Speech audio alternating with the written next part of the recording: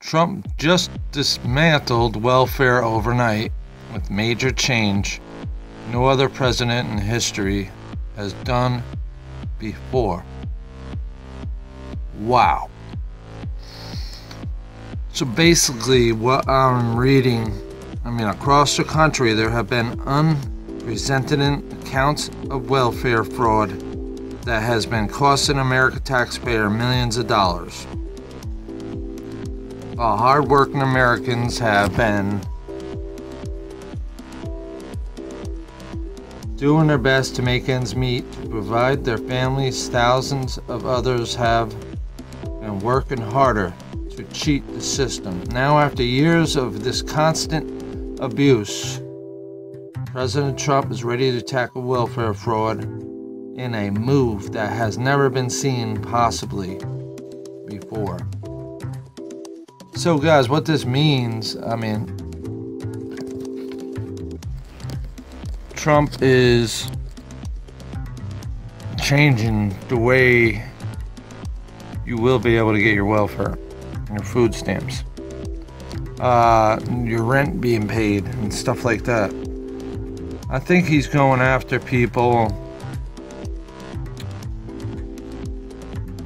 who have found a loophole in the system to get free food, to get free rent. This is gonna be this will be crazy times because people are gonna be angry, man. You go to the store, buy some tomatoes, you got this angry guy there who starts crushing the tomatoes because he got his food stamps taken away and he can't have them no more, There's gonna be angry crowds and stuff like that. You're gonna go to your food store, you'll see people sitting there asking for donations to feed their family. It's gonna be, I think, crazy days to come. A lot of people have been using this system for many of years. Just using it. Meanwhile, they got $800,000 in the bank or $8 million in the bank where they shouldn't even be on it. You know what I'm saying? So I think Trump is going to tackle that first. It's going to take time for Trump to do this, people.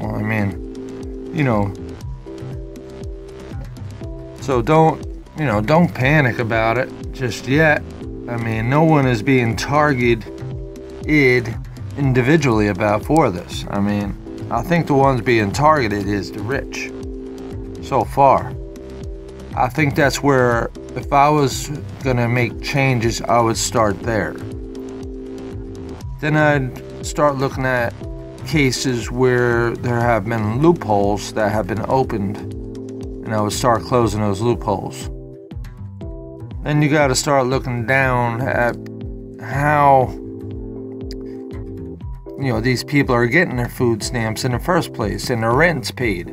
I would go towards the free rent people that have $1 million or have $800,000 or $500,000. There has to be some kind of system in place that's what I would think would be a loophole. The people who can help themselves should be helping themselves and not riding the system. Like a lot of people out there, like if you have a medical condition and you're on food stamps, I don't see a problem with that, Or if you were born without legs or arms or something, or fingers, I don't have a problem with you being on welfare, right? That's what the general people would be saying. It's the people who may be working under the table and yet still collecting on the welfare and stuff like that. There's just so much stuff that could be going on. I can't imagine what's going on in welfare today. And this might be a good thing for the people who are really on welfare, that maybe they will start getting a little bit more a month once you get rid of these people that shouldn't be on there. And these people that shouldn't be on there, I don't think will be hurting at all for food, or for the paying of their own rents. You know what I mean? Like these immigrants come in and bam, they're just giving everything. While you're collecting unemployment, you can't get anything but your unemployment. Some cases you don't even get your unemployment. That's how bad it is for actual Americans. I mean, when you see these Mexicans coming over here and they're handed everything, including your Social Security, and you're struggling every day to make that Social Security money, and you're getting screwed over. So this might be a good thing. I mean,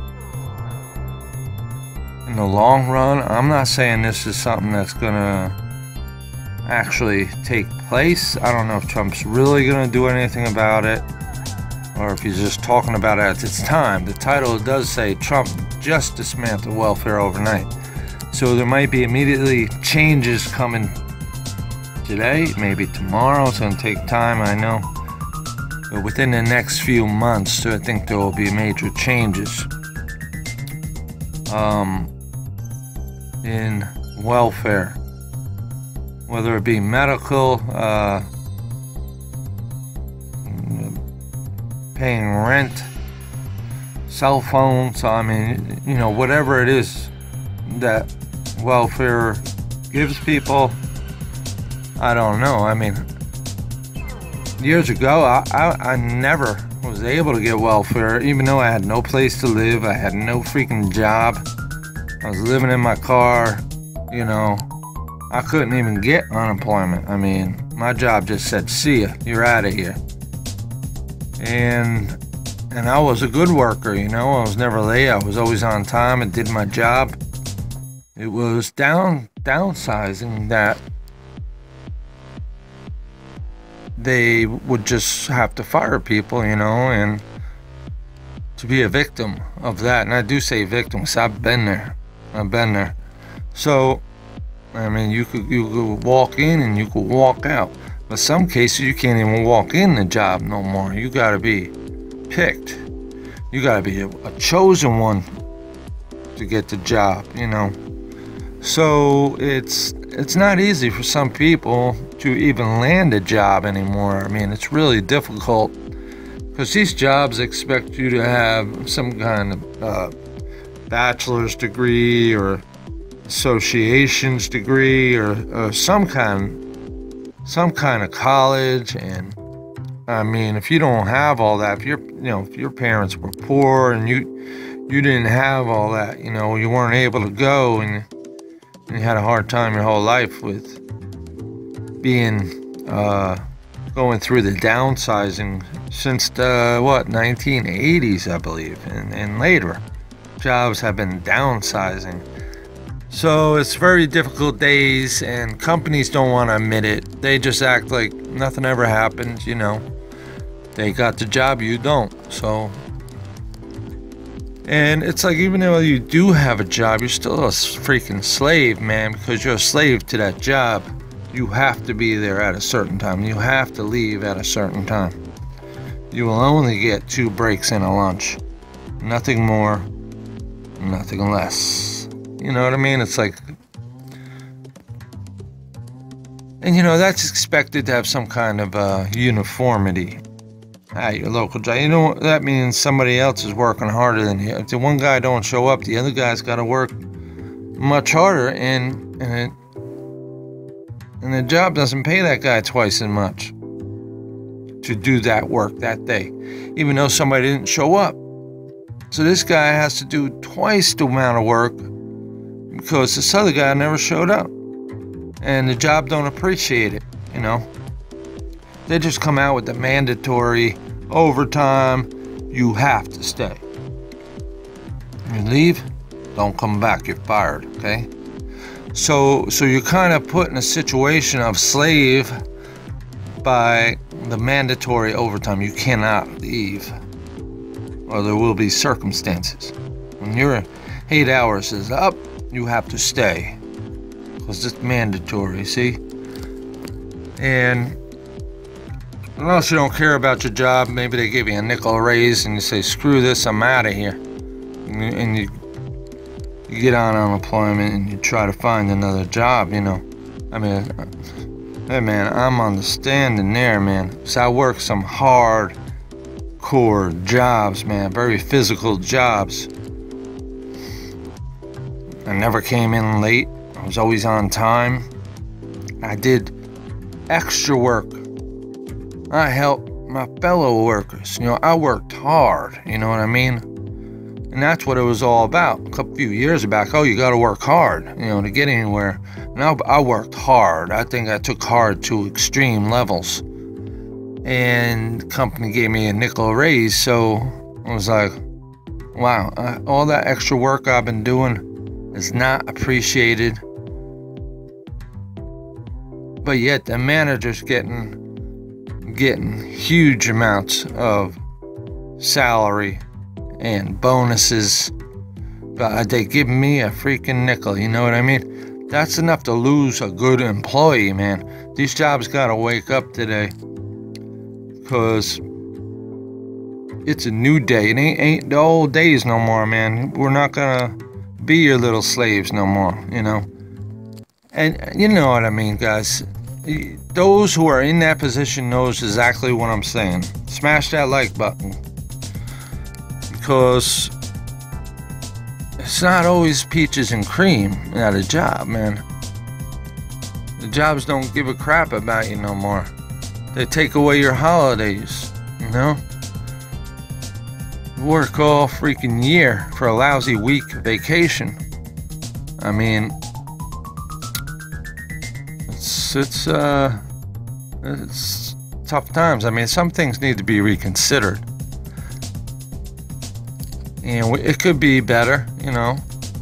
I mean, but anyway, guys, that's not what this video is about. This video is about Trump just dismantled welfare literally overnight.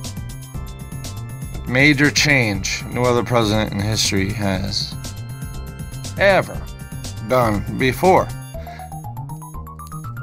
So guys, smash that like button. I know you might not like some of the things I said, but it's true in some cases with some people. You know, you have to understand, not everybody's got a peachy job where they get the raises every year and they're making $100,000 a year, $50,000 a year. That's not the case for the workers. The workers are the ones getting screwed. The workers are the ones doing all the hard work.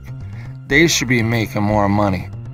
You know, not the people sitting around picking their noses upstairs, but the workers, the one who's doing the work, the ones who's turning those gears for that company. Those are the ones who should be making the money. Anyway, guys, thanks for watching. I'm out of here.